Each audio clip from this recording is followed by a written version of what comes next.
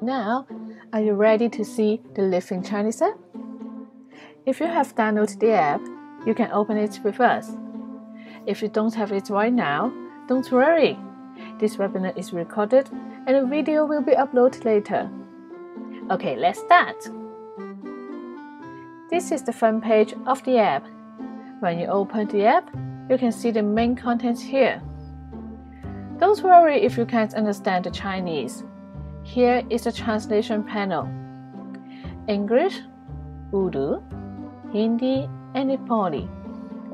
Press the language you like. And you can see the translation. Throughout the app, you can see it in the content page and the main text. Very nice, huh? So here you can see the main three sessions. Me and my family, school life, everyday life. Each session will have 10 topics, and the other 2 sessions here will come back later. So now, let's see me and my family. Here are the 10 topics. These are those we released recently, and this Yummy is the latest one. Let's click on Yummy. Here are 3 stories in this topic. Level 1 is very easy, Level 2 is easy, and Level 3 is medium. Let's read Level 1 as an example. First of all, let's take a look at the icons around. The navigation is quite simple. At the bottom, here are 2 buttons for turning pages. Inside this circle is the page number. It is also the tool button. If you click on it, it opens the toolbar. The first one is the content. You can see all the pages here inside this book. And if you want to jump to any page, you can click on the icon and then click confirm. Like this. The third one is the answer button. When you go to the exercise page, like this one, and if you don't know the correct answer, you can cheat. Click on this button, it will show you the correct answer, but don't use it too much. Okay, so we go back to this page, and here is the translation button, just like the one we have shown you before. And then the last one is the exit button. When you want to close the book or jump to another book, you can close it here. Okay, the introduction end. Can't wait to read the story. Look at the illustration. That boy is facing a bunch of fruits. Seems not happy. Guess what the story is about? When you read the story with the children, you can also ask them questions, leading them to think and to guess. In the story, we have comics, pictures, and animations. Use them as a tool next time to get into the story. Like, how many fruits here? Do you know all of them? Something like that. You can read the translation using the panel here. And press it again, it will close the translation. Press the headphone icon here. You can listen to the Cantonese read aloud. 弟弟不喜歡吃水果. You can also click or select any word here, like this one. You can see the stroke order animation here, and also you can listen to the pronunciation. 弟 You can select a whole word with 2 words. It means like, and listen to the pronunciation. 喜歡 And we have the explanation here in Chinese. We also have the English translation. Just press here, and the second one is English. So it means like. The orange tag is something special. Here, this is the main vocabulary in this story. We put 4 languages here, sometimes with pictures, to help students understand the content. Later we will have exercise for this word. Okay, let's continue.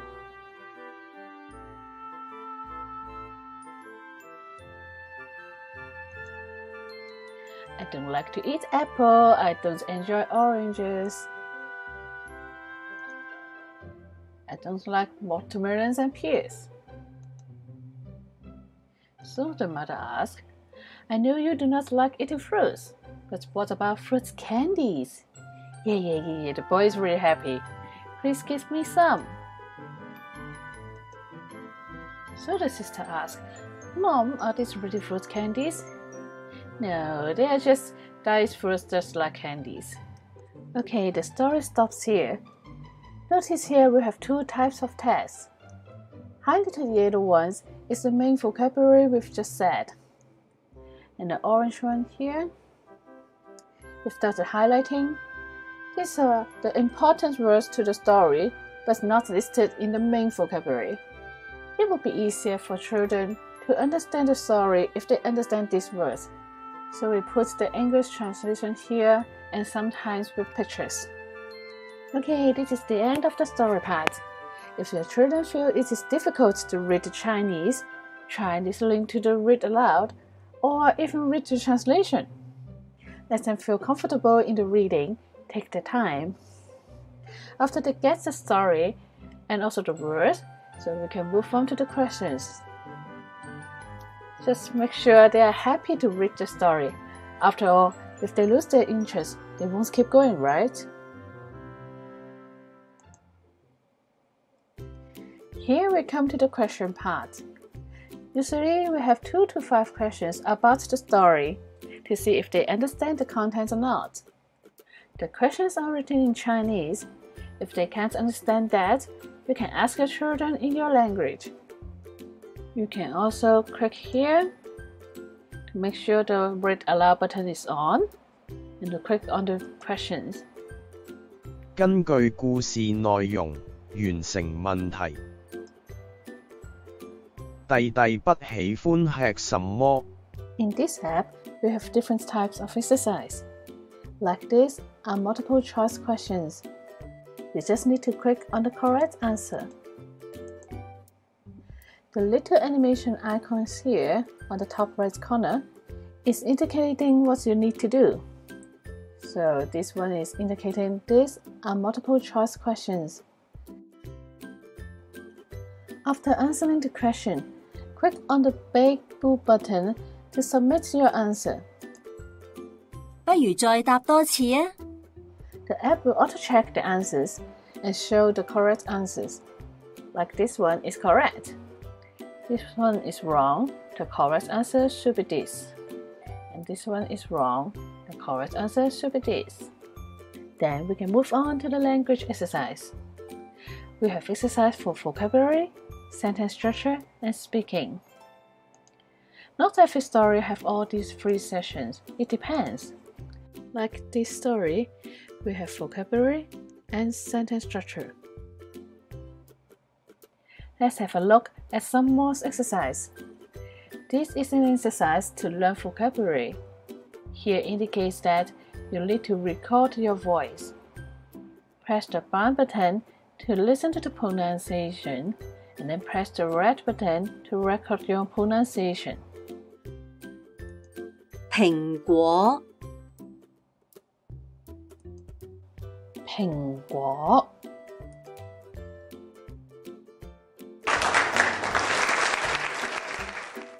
The app recognizes your pronunciation and shows the word you've just said. If this is correct, it's green. If this is incorrect, it's red. You can try again. 橙果. So obviously, I just said the first word incorrectly, so this one will be red. And the second word, I said it right, so it's green. And the percentage will be just 50%.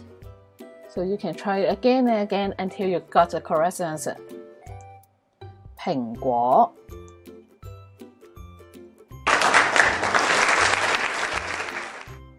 skip some pages to the page 12. This is a line matching. Simple, right? Join the points together with a line. Oops, this is not correct. If you draw it wrong, draw again, drag it, and then you release, so that you can cancel the 9 and redraw it again. Okay, this one. Remember to click the Submit button to check the answers. 不如再答多次啊。The incorrect answers are in red. The correct answers are in green. In this app, when you check your answers, all the green one is correct and the red one is incorrect. After a few more exercises, here we come to the page 15. Oh, this is the Know It More session. Here you can have some more knowledge related to the story. Like this page, we introduce more fruit. Click on this voice button, you can listen to the pronunciation. 櫻桃、車厘子、香蕉、芒果。 Next question is a drag drop question. Drag a word or picture to the correct area. In this case, drag all the fruits to the box.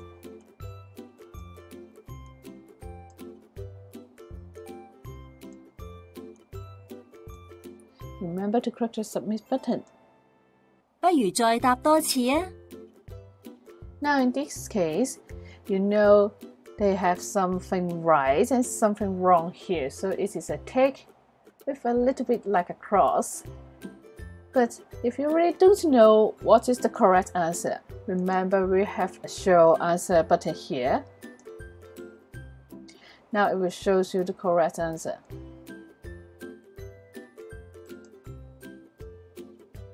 Here we come to the sentence structure. These are the sentences that come from the story. This is the sample, showing how to join two sentences using and. Like this one, I don't like apple, I don't like orange. So in this sentence we join together, I don't like apple and orange. And here's the practice.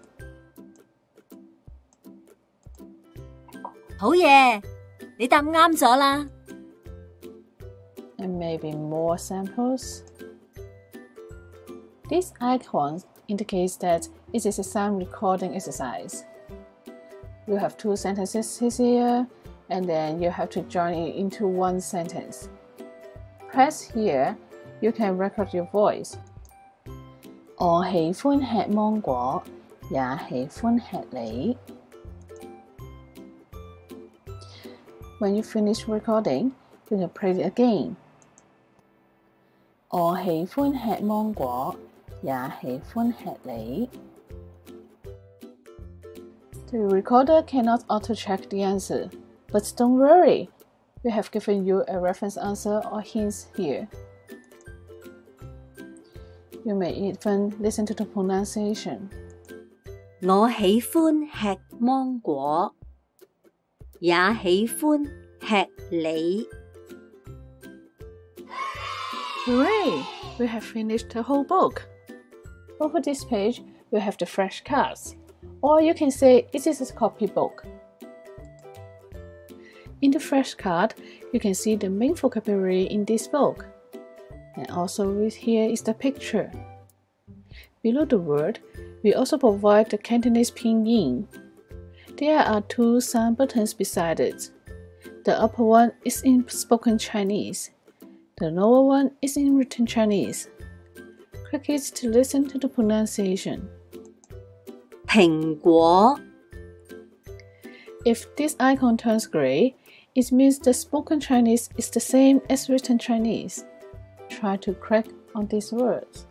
Each word will have its stroke order animation.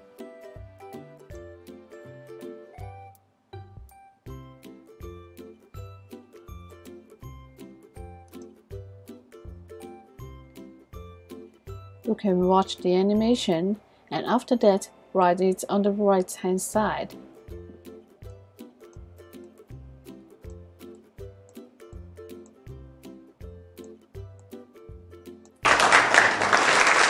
If you write it 100% correctly, it will give you a pause, which the children really love it. You can clear it and write it again. However, if you write it incorrectly, like this, it will indicate that you have to write this stroke first.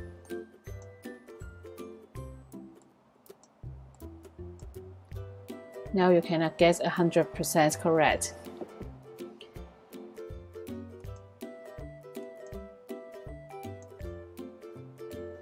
The flashcard session is the last session in this book. Now we can click the exit button on the top right corner. In every topic, we have 3 levels. Each one has its own story. These stories are in format of comics, animation, and storybooks. Usually, the level 1 and 2 are in comics or animation, and level 3, because it is more advanced, will be in storybook. The one you have seen is a comic, and the storybook is quite similar to a comic, just more words. Let's have a look at the animation. We go back and choose another topic. This one will have an animation.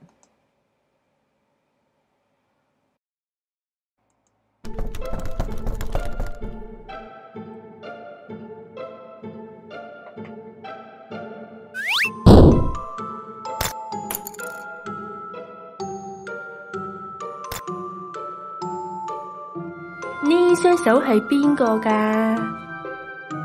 呢雙手係我嘅。呢隻腳係邊個㗎？呢隻腳係我嘅。呢雙眼睛係邊個㗎？呢雙眼睛係我㗎。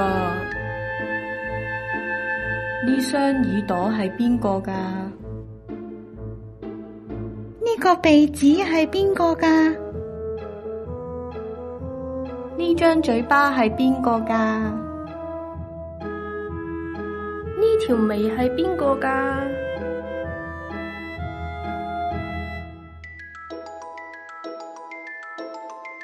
我嘅嘴巴唔見咗，佢嘅嘴巴唔見咗啊！佢嘅嘴巴唔見咗啊！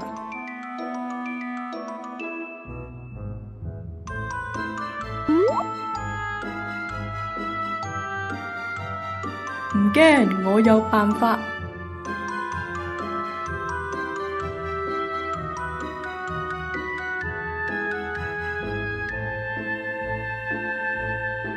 喵。Is the story funny? You can watch the animation first. They have the subtitles in Chinese. After finished watching, you can see the storybook version of the story. Turn the page.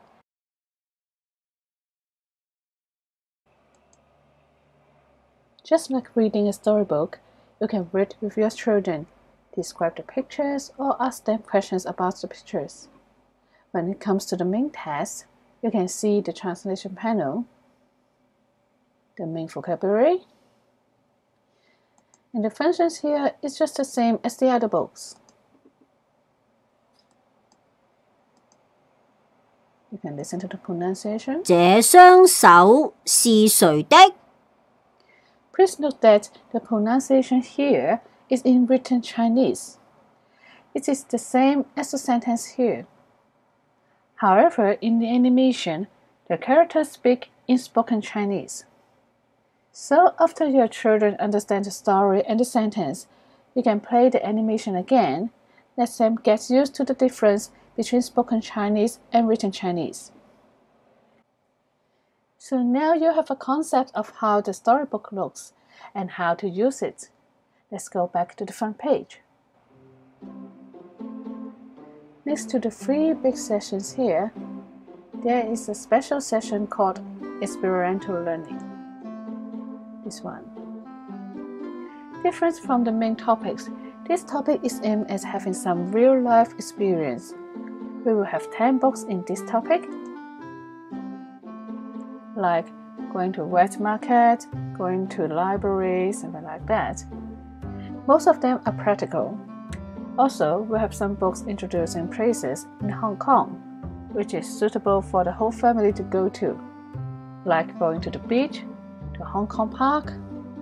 You can take the app with you, walk through the places in the story, and do the exercise while visiting. Let's click on the one to wet market. The boy in this story going to wet market with his mother. Today they go to the market called Pei Ho Street Market. In between the story, we have exercise to encourage children to go outside to see and to experience. For example, this one asking the name of the wet market which is near your home and take a photo of it. So at least you need to know where the wet market is near you, right?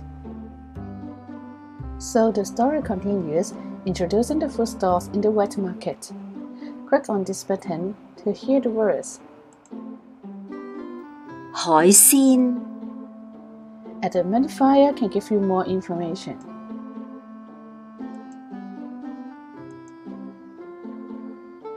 And the story goes on, and more practice. 蔬菜、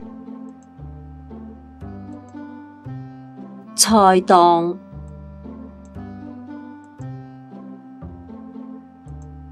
Remember, there's some more information to help you 菜心 answer the questions. 蒜頭、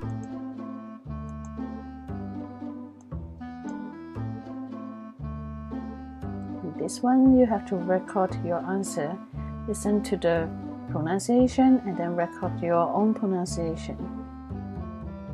Oh, this is the heat. So if you have to ask, how much is this, how much is that?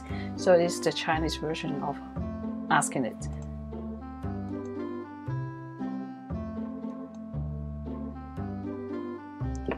And that's the end of the book. These stories are not very long.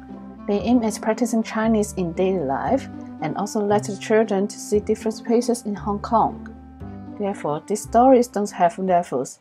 Just feel free to use it when you want some activities with your children. These are all 4 sessions in the Lisping Chinese app. In these 3 sessions, we have 10 topics. And each topic has 3 books. So we have 90 books here. And for the experiential learning, there are 10 books. So we have 100 books in total. Here is the last icon, which is the vocabulary bank. You can choose your level, and here you can revise the vocabulary in all the stories.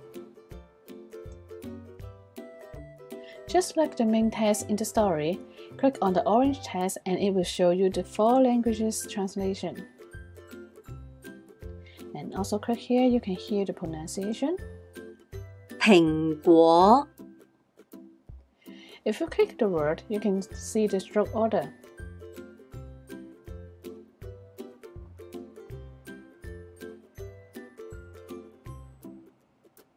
And also, if you click the pen icon here, you can write the word. It's just like the one in the first card.